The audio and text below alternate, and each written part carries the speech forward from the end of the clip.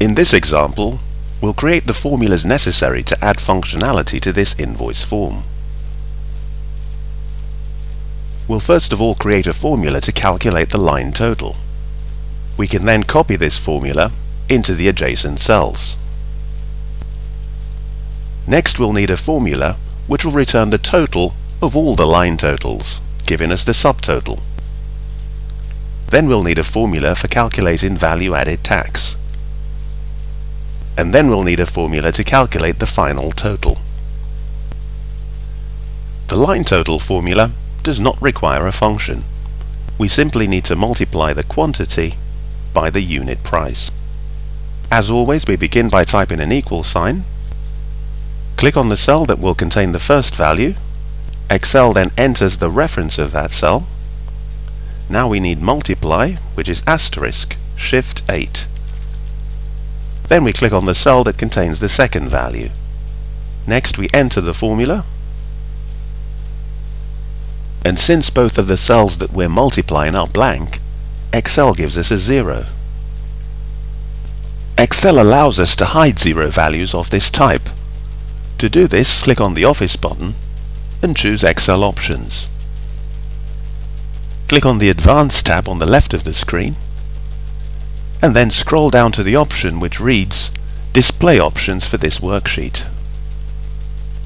Here you'll find the option Show a 0 in cells that have 0 value. To suppress the 0 value, you simply deactivate this option. The 0 returned by our formula now disappears. We can now copy the formula by dragging the autofill handle. You'll notice that when you copy the formula, Excel intelligently alters the references of the cells calculated.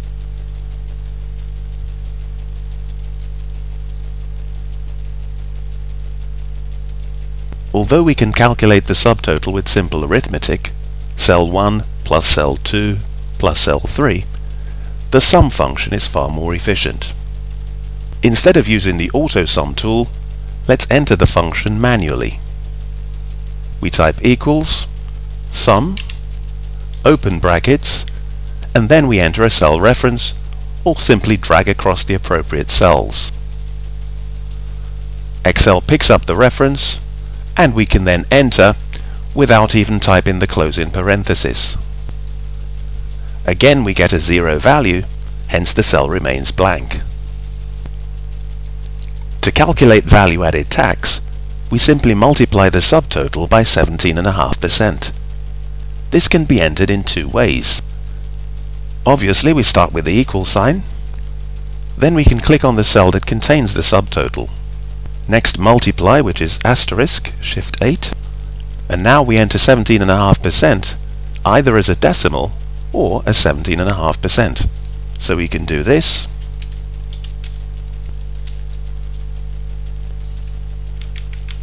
or this, and then we enter the formula. Finally, the total is simply subtotal plus VAT.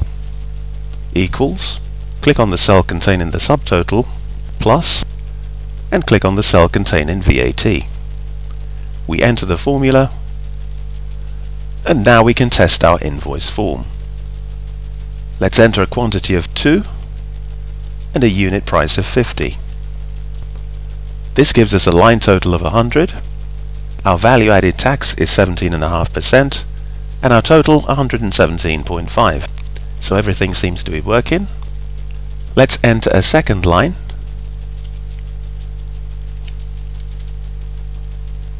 And everything seems fine. The final thing we'll do is to format those cells which contain prices to display 2 decimals. We drag across all the appropriate cells to highlight them, using the Control key where necessary, and then we click on the Launch button in the General section of the Home tab. Here we click on Number. 2 decimal places is the default, which is exactly what we need, and we'll also activate the option Use Thousand Separator to make long numbers easier to read. We can now delete our test values, and our invoice is ready for use. so we can now save it.